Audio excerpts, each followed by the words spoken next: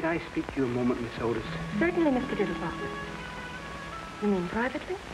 Well, with some privacy. Good luck for something in the private cabinet. I never find anything anyway. Splendid. I'll join you in a moment.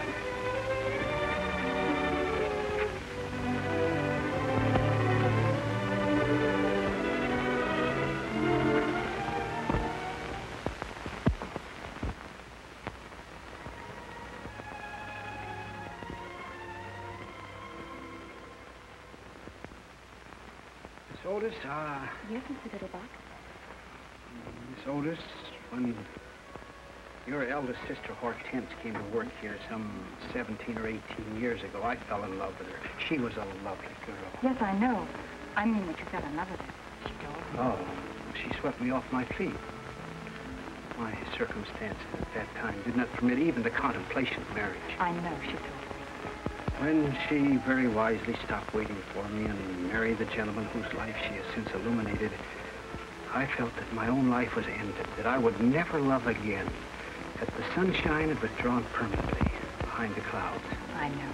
Well, I was mistaken. Of course. Because when your next eldest sister, Irma, came to work here, I fell even more deeply in love with her than I had with Hortense. I know, she told me. Hortense even got a little burned about it. Well, she needn't have, because when Irma, in her turn, got married and was replaced by your next eldest sister, Harriet, I felt that everything that had gone before was merely an appetizer. I know. She told me, too. They were getting better and better. Your mother seemed to be making them nicer every year. Thank you. I haven't come to you yet. When Harriet ran away with that headstone salesman, I was inconsolable. None of us felt very good about it. I was going to propose the very next day. She didn't know that. I had the ring in my pocket. I just made the last payment on it, the one I'd started for Hortense. It came so close. I never felt so defeated in my life. I never thought I'd smile again. So you met Margie. That's right. She was even better than the others. Mother had no practice. Practice makes perfect. By then, of course, I'd been wiped out in the market. Oh, was that it? She never knew. That's right. I started to get on my feet again when your sister Claire came to work. Why didn't you ask her? Didn't you like her? Like her? I worshipped her. Only that irresponsible lout, that loafer who married my sister, chose that very moment to kick the bucket to pass on without leaving even a dime's worth of insurance. So I found myself with a ready-made family. Poor Mr. Diddlebock. I suppose you were in love with Rosemary, too, while she was here. Naturally. Of course, I was so in the habit of being in love with your mother's daughters by then that it would be impossible for me to even see one without... Without what, Mr. Diddlebock?